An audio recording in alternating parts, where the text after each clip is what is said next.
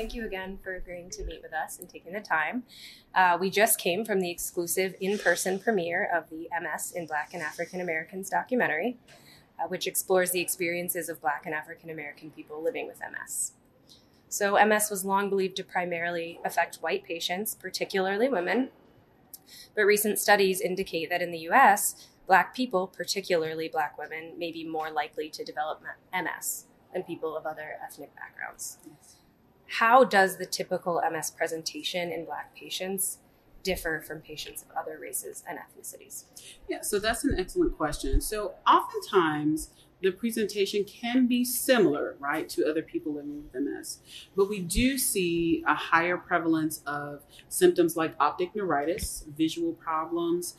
We also see more spinal cord dysfunction, so more mobility or movement issues very early on in the course of MS.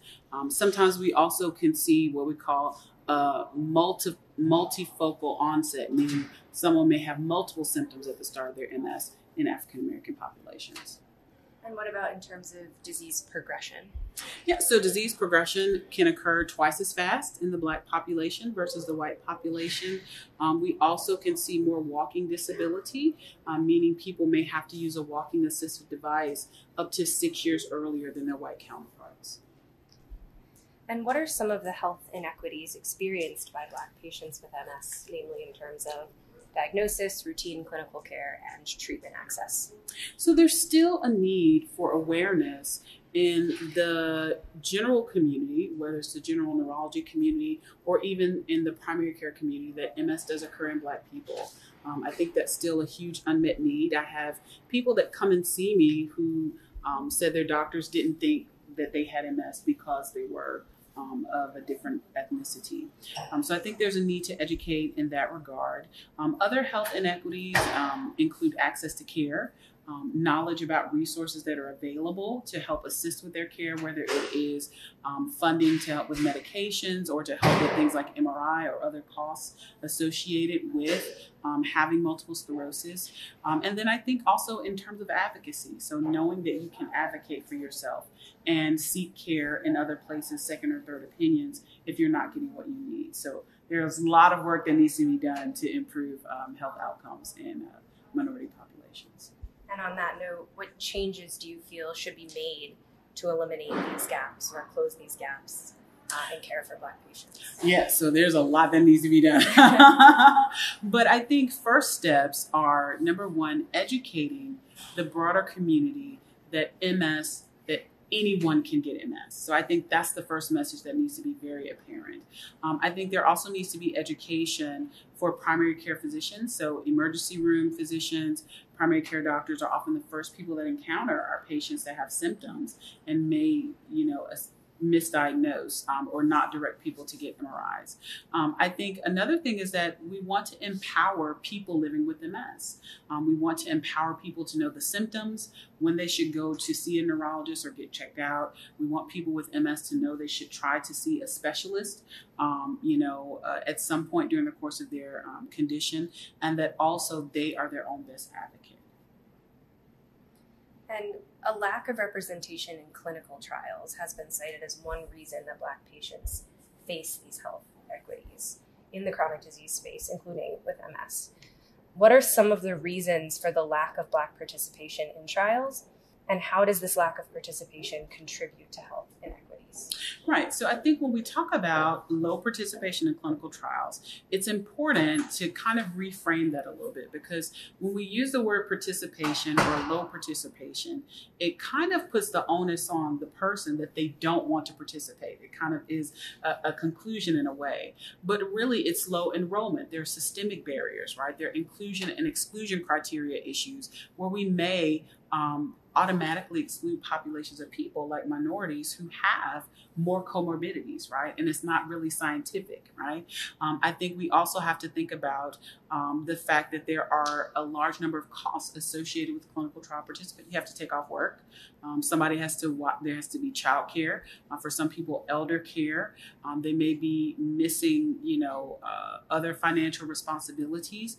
And so how do we make trials more accessible So there are systemic barriers, there are barriers institutional wise. And I think also we need to make sure that we're building trusting relationships in communities and with trusted community partners to raise awareness about the importance of clinical research and many of the safeguards that are in place to prevent people being abused or prevent unethical studies from being done.